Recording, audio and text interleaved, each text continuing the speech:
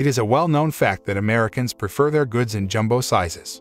And in this nation, gigantic objects and buildings are the norm. Americans can certainly brag about their accomplishments in large-scale infrastructure projects. It doesn't matter if it's the internationally renowned Golden Gate Mega Bridge in San Francisco, California, or the less well-known but no less impressive enormous State Route 99 tunnel in Seattle, Washington. America has a lot of engineering and infrastructure building experience. China hasn't been sleeping, though, and with the advancements in infrastructure technology, it can compete with nations like the United States and Japan in the creation of large-scale projects. Because of its extensive and well-developed infrastructure, China is widely regarded as a rising global force.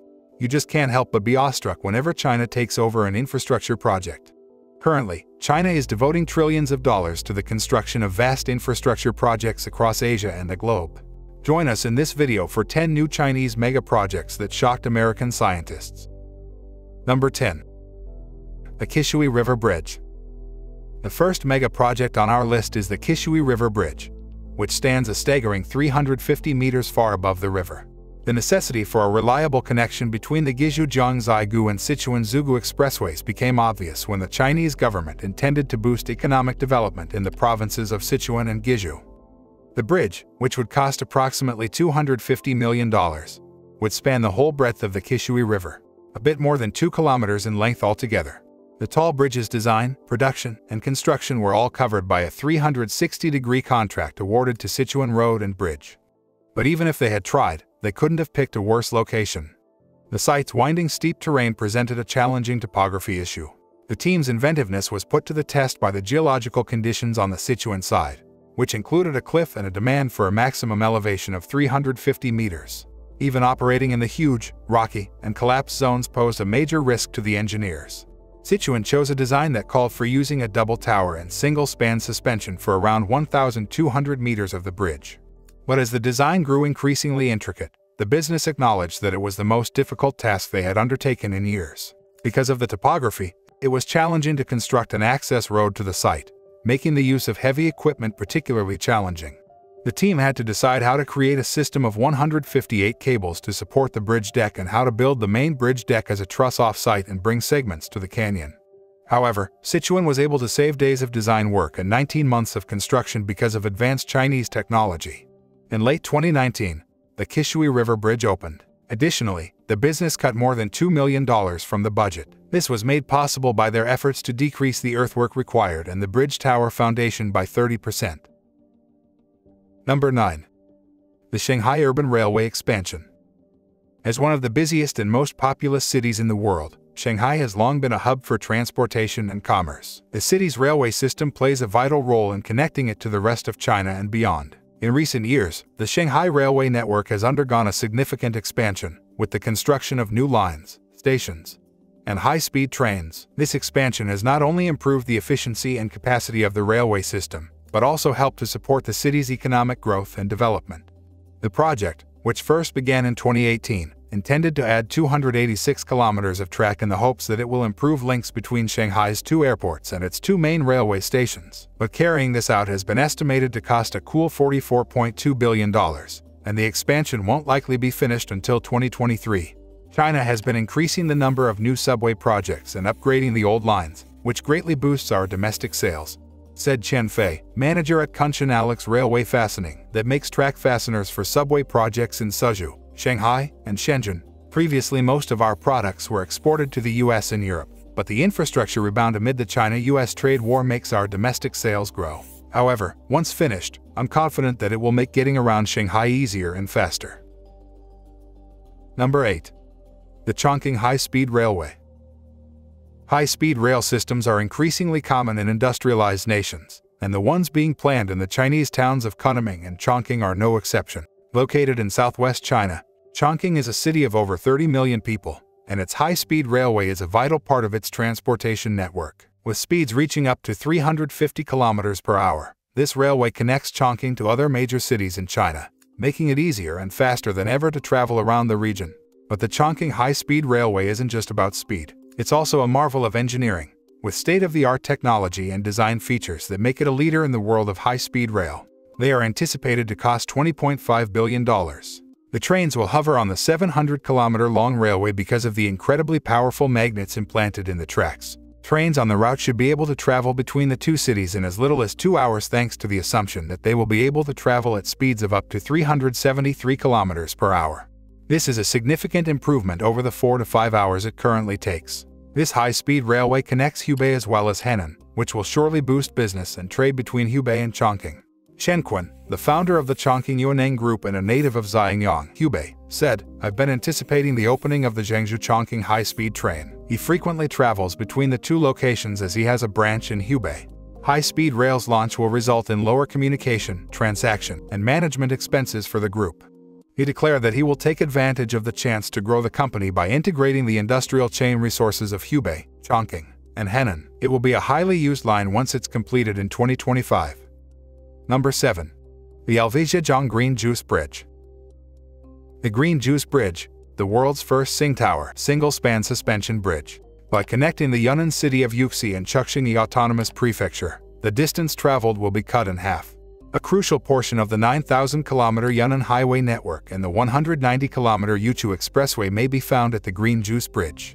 Yunnan is connected to several significant national expressways by the Yuchu Expressway, including the Hangzhou-Ruili Expressway and the Guangzhou-Kunming Expressway. Aside from these bridges' enormous expanse, the speedy construction is amazing. The construction of the Green Juice Bridge began in 2019, and it was finished in under 3 years. The Green Bridge is only 798 meters long, so it doesn't set any records, but its engineering prowess is what makes it famous. The bridge, which receives its name from Alvezhijiang, hovers over that city. Literally, Alvezhijiang means Green Juice River. The bridge emerges from tunnels that jut out of cliff walls on either side of the valley's V-shaped valley. As the first single-tower, single-span suspension bridge in history, the Green Juice Bridge is supported by just one tower. Cables are used to secure the ends. This indicates that there aren't any more columns. This gives the bridge the appearance of defying gravity, which may make you question what the engineers' intentions were when they created it. This incredible bridge also holds the title for having the steepest tunnel anchorage in the world, which is tilted at 54 degrees. The fact that the primary supporting features, including the 156-meter-tall high tower, the bridge approach on one side, and the tunnel anchorage on the other end, had to be built directly into extremely steep slopes complicated the design and construction. The bridge deck and the assembly really differ in height by 320 meters, which is the same as a structure with 100 stories. The Green Juice Bridge stands out even among the intricate Chinese bridges. Number 6. The Chinese South-North Water Transfer Project. As you may know, China is a vast and diverse country, with significant differences in climate and water availability from region to region. In the south of the country, there is an abundance of water, while in the north, water is often scarce and subject to drought.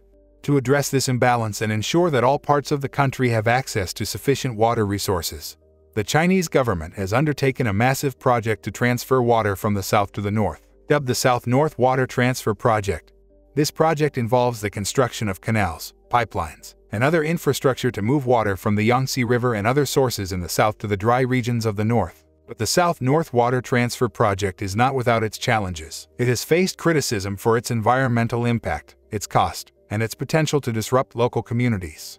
Overall, the Chinese South-North Water Transfer Project is one of the most ambitious and complex water projects in the world. Due to its enormous size, China faces a variety of geographic challenges, but their inconsistent fresh water supply is one of the most significant. After all, only around 20% of China's water resources are found in the north, despite the fact that it is home to about 50% of the country's people and a sizable amount of its industry. China consequently started a three-pronged water canal project in an effort to carry water from the south to the north of the country, comprising the eastern route that goes through Shanghai, the western path that travels to northwest China, and the center route that connects to Beijing. Once finished in 2050, it is hoped, deliver 44.8 billion cubic meters of water a year to the urban areas in the arid northern region. However, given that it has already cost more than $79 billion when it was only supposed to cost $62 billion, the Chinese government may decide to abandon the project sooner rather than later if it can't resolve its internal management issues. Number 5. China's famous Yangbeishan Bridge. The next jaw-dropping mega-project in the Asian powerhouse nation is the Yangbeishan Bridge, which is the longest bridge in the world, taller than 300 meters, and having 6 lanes. The deck is significantly higher, rising 360 meters above the river's real level and 320 meters above a reservoir. The 6 lanes of this bridge make it the widest steel truss suspension bridge ever constructed in China. The lower leg of the West Tower, which stands 186.5 meters tall, is a singular suspension bridge on stilts, measuring 110.7 meters below the deck. In fact, there are just 6 other suspension bridges with tower piers that are 100 meters or higher below deck in the entire globe. Also, the majority of them are in China. There are several of them, including the Tiger Leaping Railway, Sungsi, Qingshui, Hong Bridge Jianyuan, Da, and Meiling Finglin. The 1,112-meter-long Yangbaoshan Grand Bridge is a section of the Guiyang-Huangping Highway. It is crucial to the region's economic growth since it cuts the distance between Guiyang and Huangping from 5 hours to just 1.2 hours by over the Dumu River. In regions like Kainan Prefecture and Kayandongnan Prefecture, it will also assist ethnic minorities. The Southeast Guizhou Prefecture's Huangping County serves as the project's final destination after traveling via the Nanning District of Guiyang City, Wuding District, Longli County, Guiding County, and Fuquan City. The Yukai Expressway is connected to the endpoint. The bridge's primary span is 650 meters long. The 2 major cables, which serve as the bridge's vital lifelines, were built utilizing an innovative technique that was tested at this location for the first time in all of China. Each of these cables has 36 through-length strands and weighs roughly 4,600 tons. High-strength galvanized steel wires are employed. The length of the final wire, if all the individual steel cable's wires were taken apart and joined at the ends, would exceed 26,000 kilometers. The circumference of the Earth is more than twice as large as this. The heavy objects didn't need to be transported because the wires could be built there and then. Prior to its opening, engineers stress-tested the Yangbaoshan Bridge by parking 48 heavy-loaded vehicles totaling 1,680 tons. Number 4. China's Ghost Cities. Many news reports in the latter part of the 2010s described China's ghost cities. These cities, which were effectively CCP-sponsored and built entirely from scratch, were peculiar because while having cost billions of dollars to construct, they were nearly all deserted. Several of them, like Ordos, have subsequently been populated by millions of people, but others, like Tianduchang and Thames Town, have not. Due to widespread speculative real estate investing, which is largely the result of the fact that more traditional investment strategies, such as investments in stocks, ETFs, or mutual funds is a risky gamble in China due to the extreme volatility of the country's stock market. A large portion of these buildings are owned by small-time investors who have no intention of moving into their units, and since there are so few apartments, 20% of China's apartments are vacant. Therefore, these places will probably remain undeveloped as ghost cities for the foreseeable future unless the Chinese government helps support the establishment of manufacturing, services, or other industries there. Number 3. The South China Sea Islands. While negotiations, threats, promises, and wars are the favorite tactics of diplomats, China has made the unique choice of building its own islands to solve its problems. In the South China Sea, you can see China is desperately trying to get control of all of the fish oil and shipping lanes that are found within this water body. However, Vietnam, Indonesia, Malaysia, and the Philippines all have the right to parts of this waterway via international law. So in order to circumvent this, China has begun to build militarized islands across the South China Sea. The idea here is that, if China can build and occupy these islands, they'll become the official Chinese territory. This would not only make their surrounding waters Chinese, but if militarized, would also allow the Chinese to attack foreign ships that entered the waterway. Coined as the Great Wall of Sand by American Admiral Harry Harris, Chinese buildup in the area consists of the creation of new forts on existing islands and the creation of new islands, by dredging up sand and piling it into massive clumps.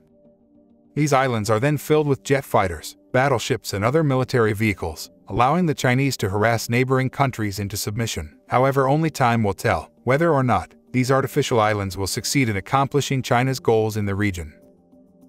Number 2. Guangzhou Evergrande Football Stadium. The Guangzhou Evergrande Football Stadium was built as a result of the Chinese government's efforts to popularize soccer, despite the fact that China may not be known for its soccer culture. Designed to host one of the most successful soccer clubs in China.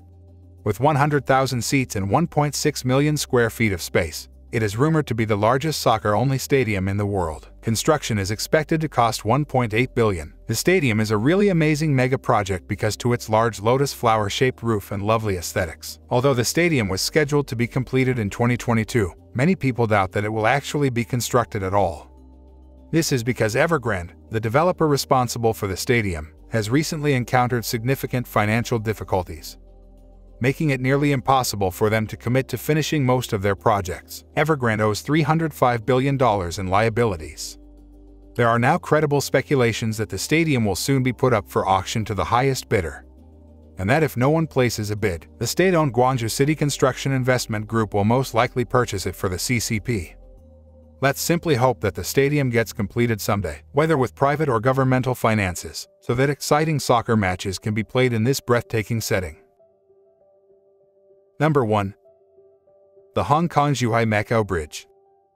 The Hong Kong-Zhuhai-Macau Bridge, or HCMB, is the longest sea-crossing bridge and tunnel system in the world. It is a huge 55 kilometers long bridge that connects Zhuhai, Macau, and Hong Kong. Tourists and visitors going to or from Hong Kong had to board a ferry before it was created. Hong Kong, Macau, and 9 other Chinese cities will be included in the Greater Bay Area that China intends to build with the giant bridge. The population of the zone is close to 70 million. The HCMB has reduced the travel time between Zhuhai and Hong Kong from 4 hours to just 30 minutes. The HCMB, which began accepting traffic in 2018, sucked in a staggering $20 billion. But according to Chinese officials, it may bring in up to $1.44 trillion for the economy, which would be a fantastic return on investment. According to officials, the project was delayed by 2 years and at least 18 construction employees lost their lives. After 9 years of construction, Chinese President Xi Jinping declared it to be finished. The construction team employed over 400,000 tons of steel, enough to make 60 Eiffel Towers, to withstand earthquakes and typhoons. The Pearl River Delta Sea is crossed by about 30 kilometers of the bridge's overall length. A 6.7 kilometers piece in the middle, which connects 2 man-made islands, vanishes into an underwater tunnel to provide room for ships. The remaining portions connect Zhuhai and Hong Kong to the main bridge through link highways, viaducts, and land tunnels. To keep the bridge in top condition, the government anticipates spending close to $30 million annually on upkeep. Even though the HCMB is fascinating, not everyone can drive on it. You require a specific permit to utilize the bridge, which administrators provide according to a quota system. Even after receiving the priceless permit, there is still a toll to be paid. Only private shuttle buses will operate the route since the bridge has not been certified for public transportation. A train link was also not included by the planners. And if you ever have the chance to drive over the bridge, be careful because yawn cams are set up to catch drivers yawning. In fact, the police will be notified right away if you yawn 3 times. So before trying to cross, be sure you're rested. However, there are surveillance cameras and specialized police patrols for spotting terrorist threats. Additionally, there are designated merging channels that allow drivers to switch lanes because drivers in China and Hong Kong operate their vehicles on the opposing sides of the road. 9,200 vehicles per day were previously anticipated by the authorities to traverse the bridge. However, when new transportation networks were being created in the area, they had to lower their prediction. Let's hear what you think about these mega projects in China in the comments section below.